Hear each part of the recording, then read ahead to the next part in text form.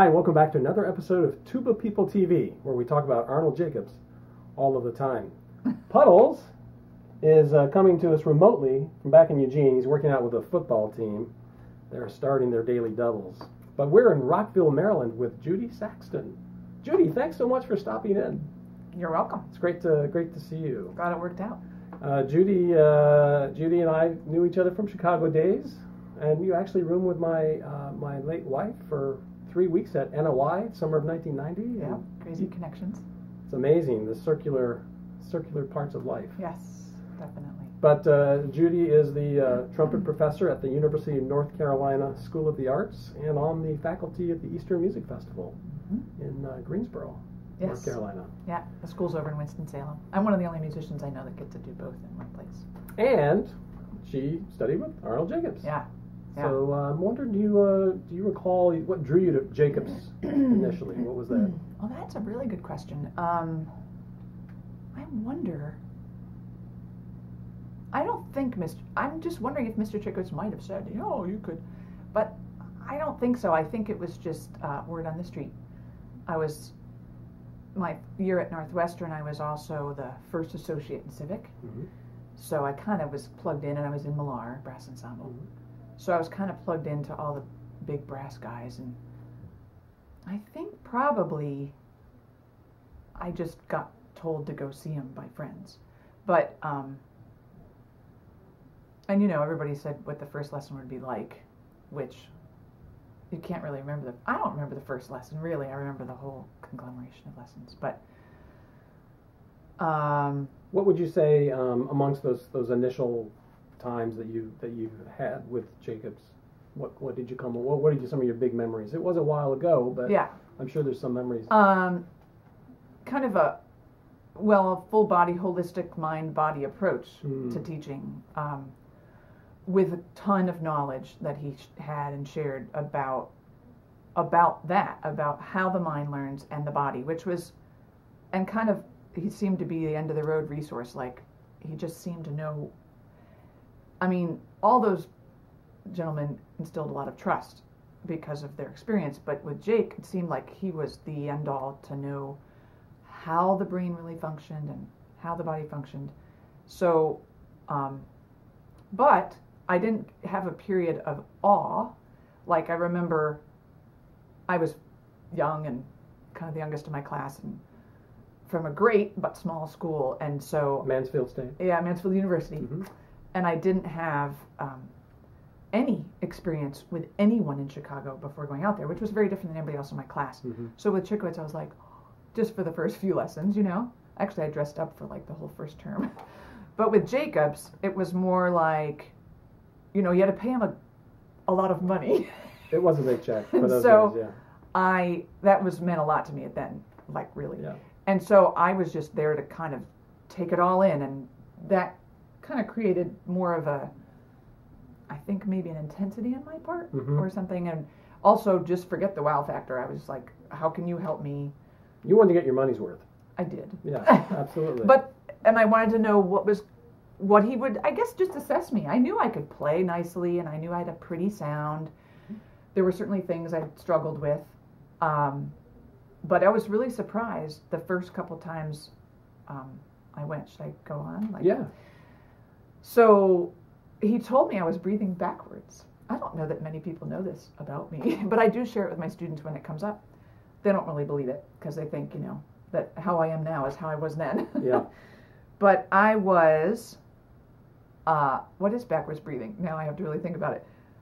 I was pushing out all the time, basically, to breathe in and to breathe out. And I was like, I remember because, I was very literal, and my 6th grade teacher told me to do that. It's in my notes. Right. And so... You have 6th grade notes? Oh, yeah, like from the lessons. Wow. Okay, keep going. So, I was like, it was not what I didn't expect that at all. Yeah. I thought he would help me with my high range, and stuff like that. And he was like, well, I can see you've got this apparatus is working backwards, and we have to go around fixing that. So he wanted me to come for a series of 6 lessons kind of sequentially, and I was one of many students to disappoint him. I could not afford that at all. I had loans out, and I just couldn't afford it. So I would go whenever I got a wedding. It was the same amount of money, and I would just give him the money. And so, but I obviously did what he said, though, in between, and I got the various contraptions, and I did them all a lot, so I could reverse, literally, this process I had learned. Right. And certainly throughout that time, so that I didn't get stuck thinking of the physical, he would talk all the time about Herseth, who I probably listened to the CSO more than anyone else in my year on any brass instrument, because I was an usher. You were an Andy Frainer? I was an Andy Frain usher. And I remember the first time I went, actually I went in the summer before it even started. I went to hear Bruckner 7. I was like, wow, this is a great piece with lots of brass and it repeats a lot. I didn't know it at all. Yeah. But I remember like they played Beethoven 9, and I didn't know where that sound was coming from with Dan. Gingrich. I couldn't find the sound for like 2 performances. Wow. It didn't even sound like a horn. Well, but, so you probably did he tell you your gut was tight, or you need to keep it loose? What did he? He told me I had to practice being 9 months pregnant, and then I had to do things away from breathing at all. Yeah. 9 months pregnant and emaciated were his words, as I recall. Without even breathing.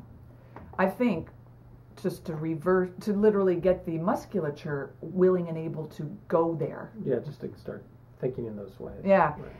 And then he would talk a lot about sucking wind into the lips for me, and how I didn't need to think about anything else, that this would take care of everything.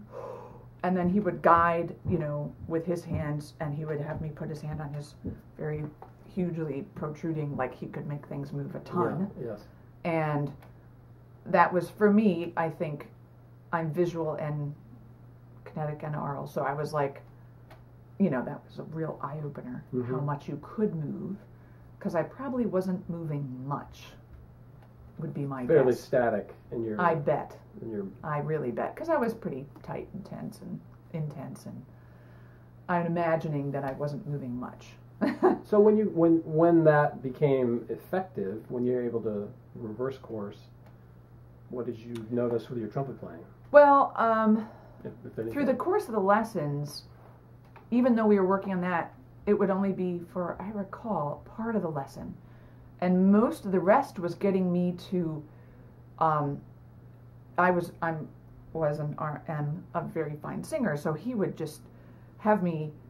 And he also did some things with imagination. And he kept asking me to access that. Like, in other words, I just want to make sure that it's portrayed that his lessons were not, for me, really weren't all physical at all. Right. That they really were getting me to be, even though I was singing through my trumpet, I had some different head trips, and maybe I wasn't singing clearly enough, and it gave me a lot of ways to kind of start things and get going. So what I found in the lessons and the results from the lessons was initially a lot of frustration, to be honest. Sure. Yeah. I wanted to get it right away, and I would go away really upset because I could get it intellectually, and I couldn't get it all physically.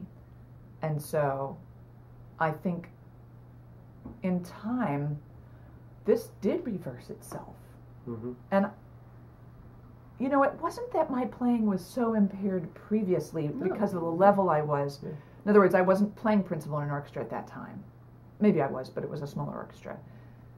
So I don't recall a huge shift except more freedom, more flexibility.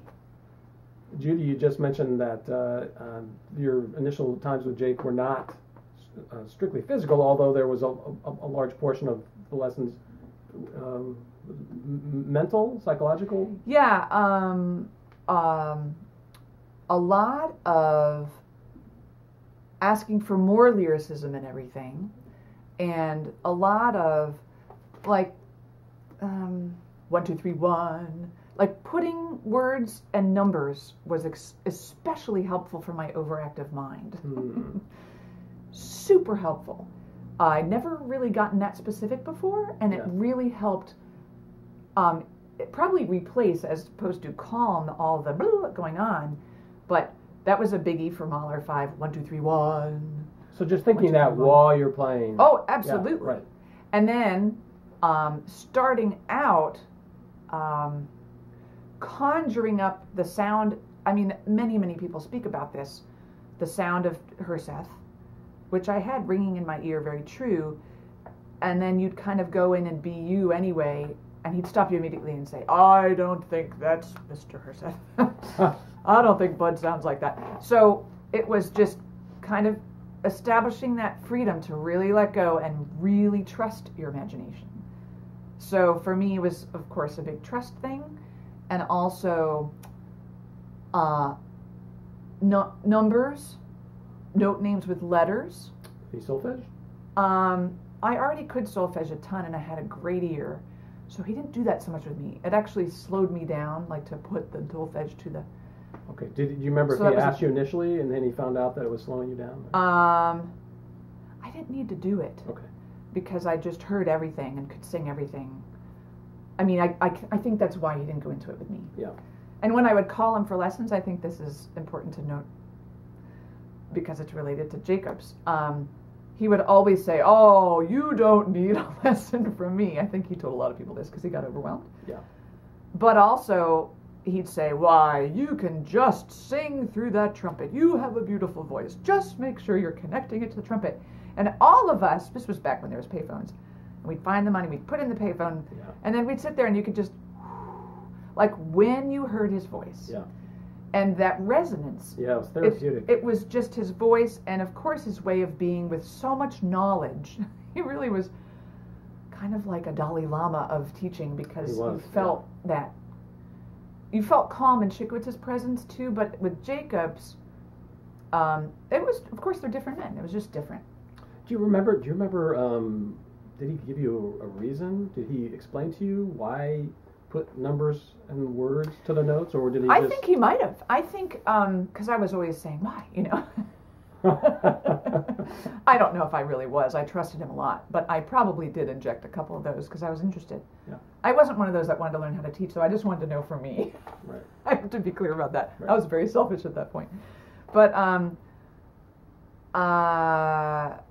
I think he was saying, this will help you to just focus, or at least that's what I got from it that I thought he said. Like, this will help you to focus, to get things to just... Because things would come in 2 or 3 notes later. Mm-hmm. Ba, ba, bee, ba, da, da. And to get that initial start fully formed, you know, right 2, away. 1, 4, 5, whatever it is, would help. So quality from the very first note. Absolutely, that was a biggie for me. That was one of the biggest things. Yeah. That was part of the trust issue, and I think initially part of this issue. Okay. Yeah. Did he have you buzzing the mouthpiece much? Yep. Okay. Yep. And I'd already been doing that, so that seemed comfortable and wonderful. And he would sometimes buzz on his mouthpiece, which would be like, and he would just encourage me to do it with vaudevillian sound and lots of and glissando and which I loved doing. I was on stage and I had no problem doing that. So I had no reticence. I know some of my students have lots of reticence, but it's important to just dive in. Yeah. And that's, I think, part of it. Yeah. And the vaudevillian style. Absolutely. And the glissando. Yeah. And I think to go from that to the piece of metal and recognizing that what you put in there is the same thing, and you can change so many habits away from that instrument on the mouthpiece without the habits kicking in so strongly.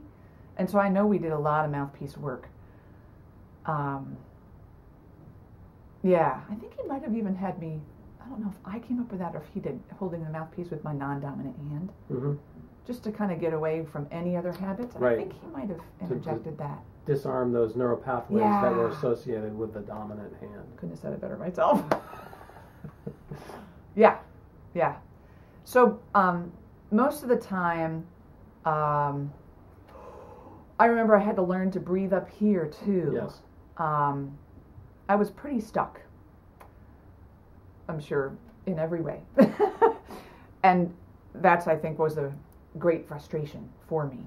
But I remember, most women remember him putting his hand right there. Yeah, right. And, you know, but it was important to be able to, as he used to say, Dolly Parton breathing, to get this area activated and moving. And of course, going to the extremes, he talked a lot about that, the pendulum and going to the extremes. We go to extremes but to establish normalcy. Yeah. So don't worry about going all the way over here.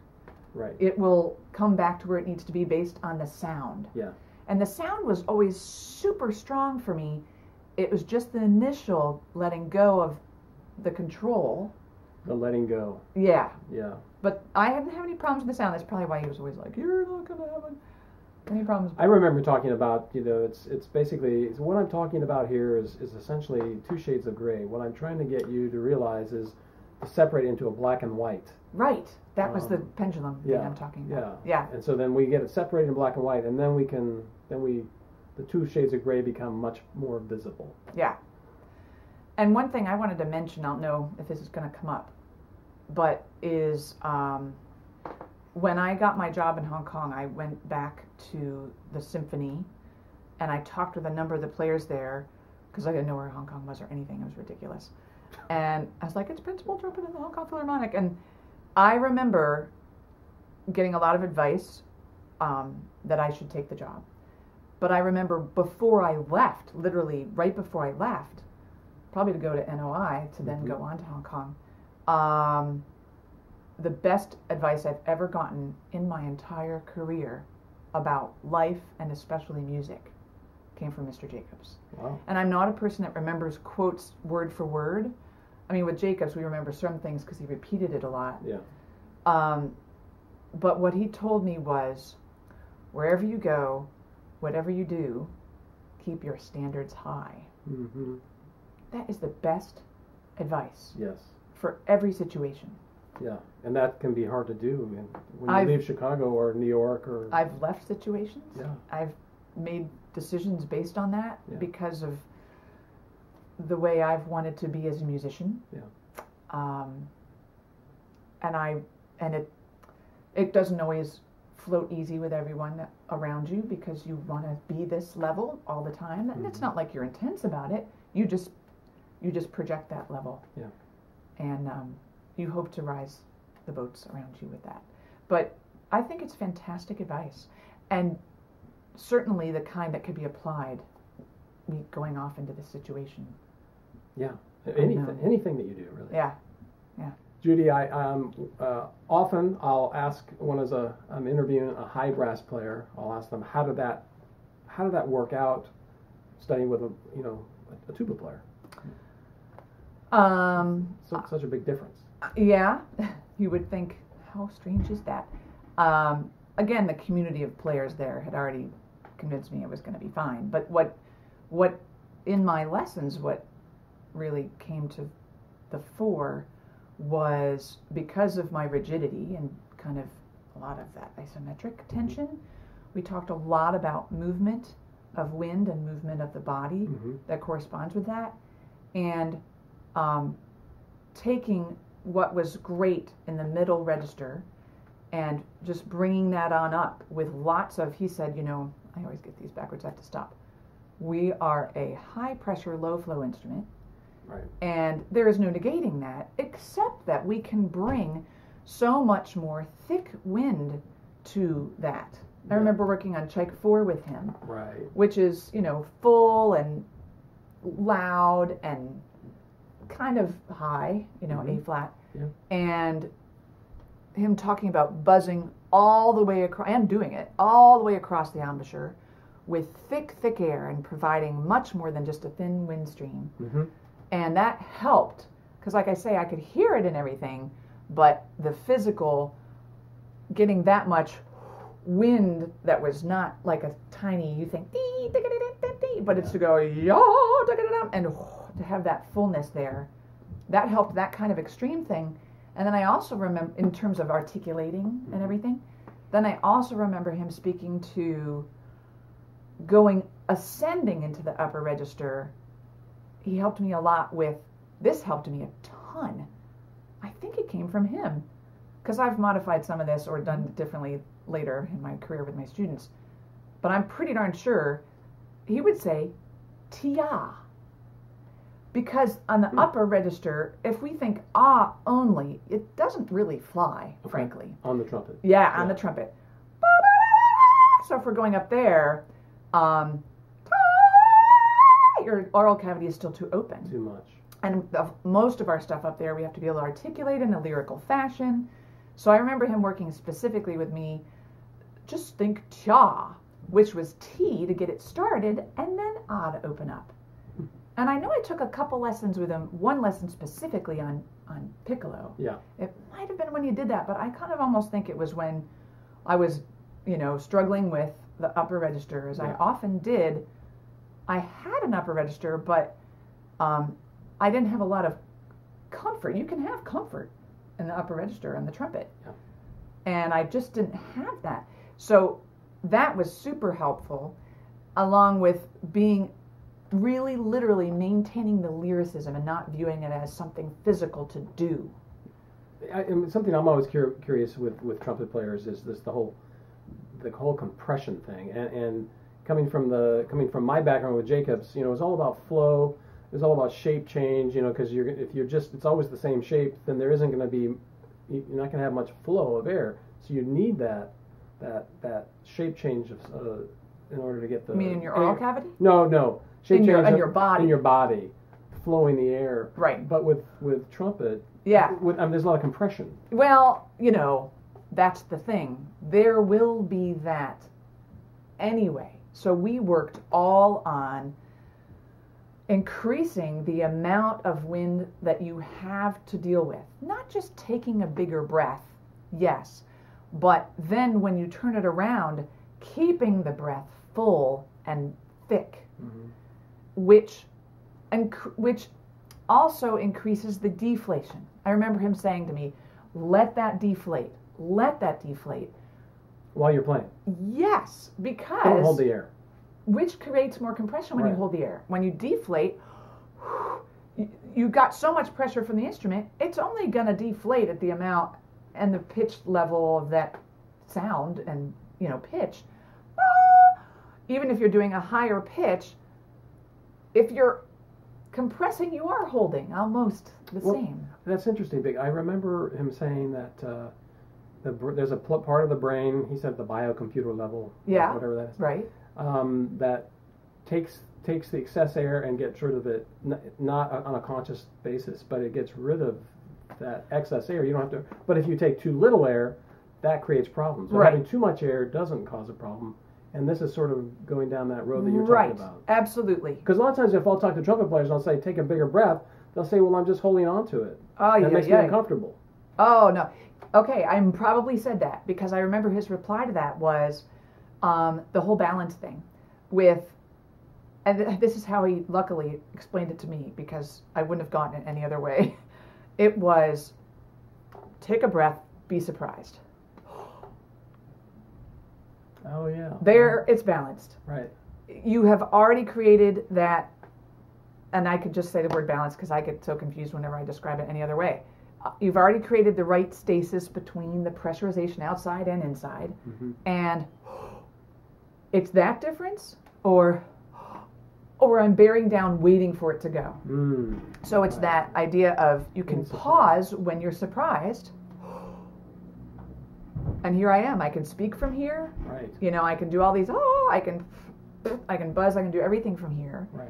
Rather than any of the Valsalva or even the pressurization from all the other mechanical means that we do.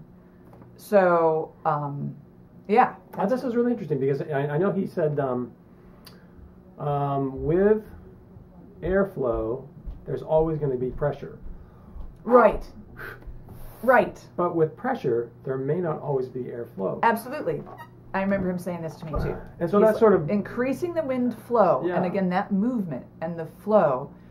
And I remember thinking, this is so similar to Chikowitz, like the way he spoke about flow and everything.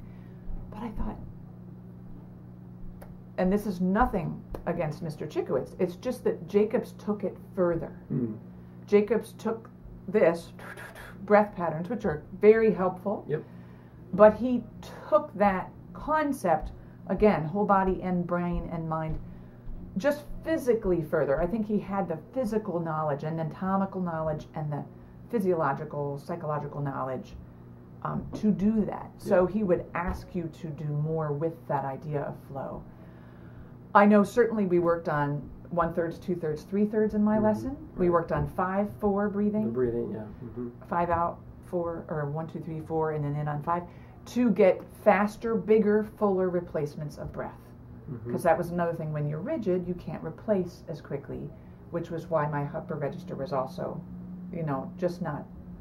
I needed more wind, and I was so compressed all the time. Did he talk about, since you're a trumpet player, did he talk to you about not needing as much air as he would on the tuba, or did that come up? I think, his whole thing about the low C being the same on every instrument, he mentioned that, but he said, for you, I just want you to be sure that you have the psychology of movement and breath to enable you to, get the sound and the fullness of sound that is required in an orchestra. Yeah.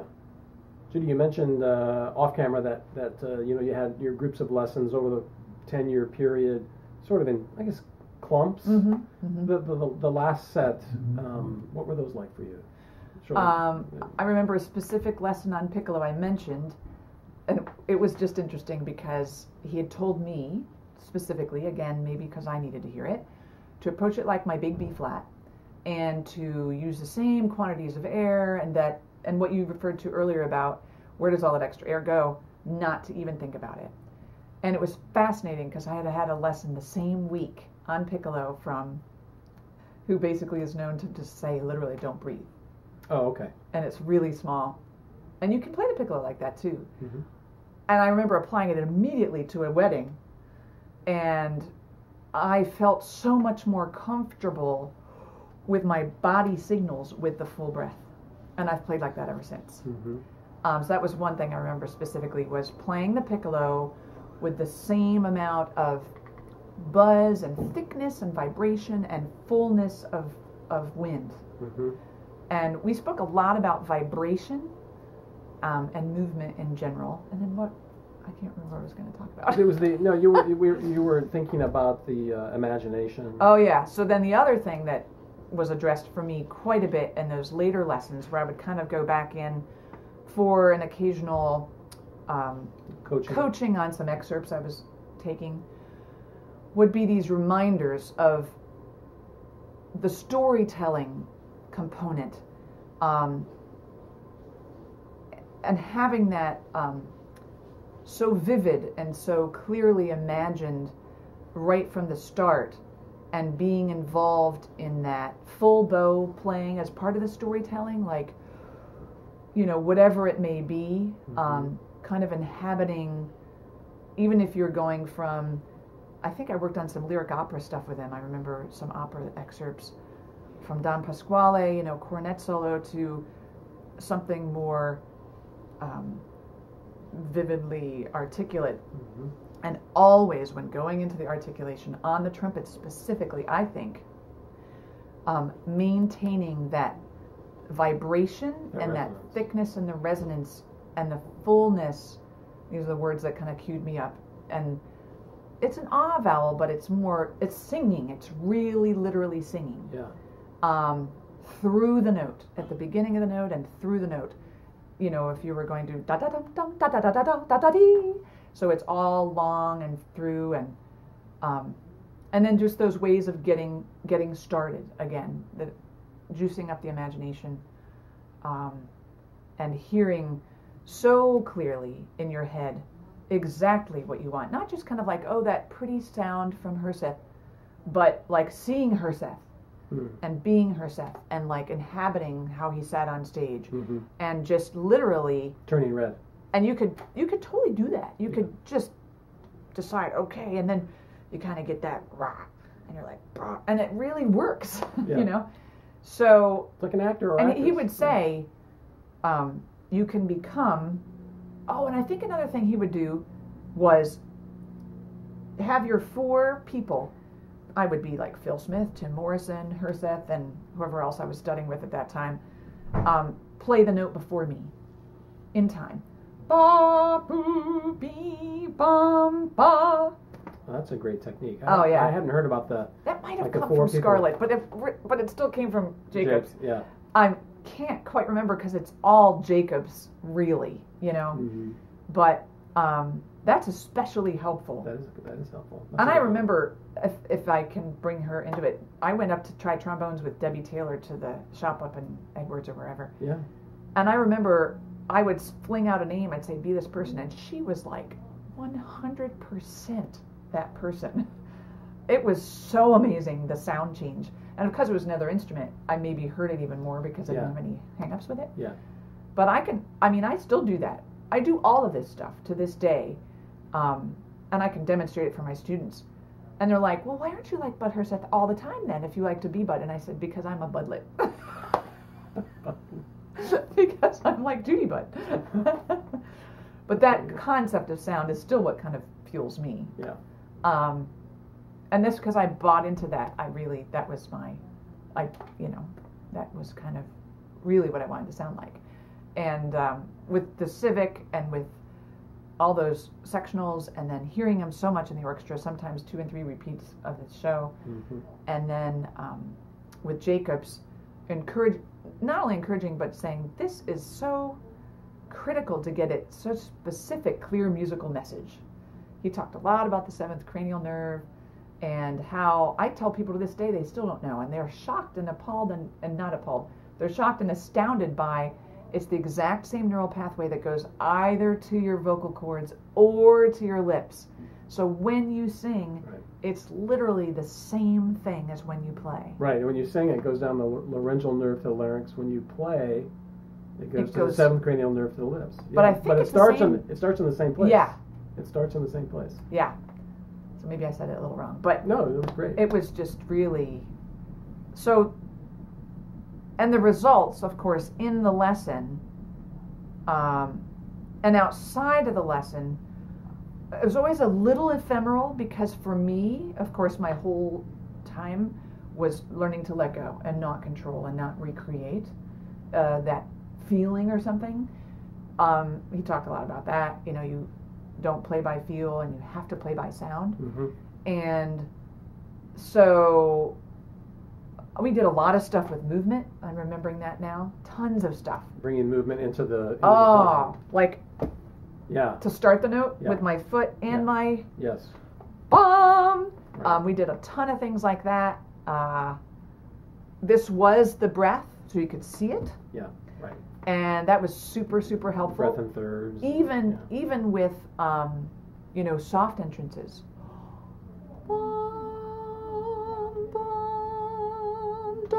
And it had, even if it had to go out, it wasn't just for first entrances, but to keep things moving through. Again, I use all of this with my students, and give them credit all the time. But that's a biggie. Oh, and one more thing I wanted to mention. I was in Hong Kong, and came back after my first year with a very dictatorial, tough conductor, David Atherton, and I had huge trouble. Not during, but I knew I was nowhere near the same kind of player as when I'd left Chicago in 1 year. And I was flying through Chicago on my break during Jacob's week. At Northwestern? Yes. He said, well, this is highly unusual, but I'm sure we can fit you in. So he fit me in and worked with me because I was so stuck by the way this guy conducted without any breath up at all. And just, I was principal, and I had a second player that didn't talk to me.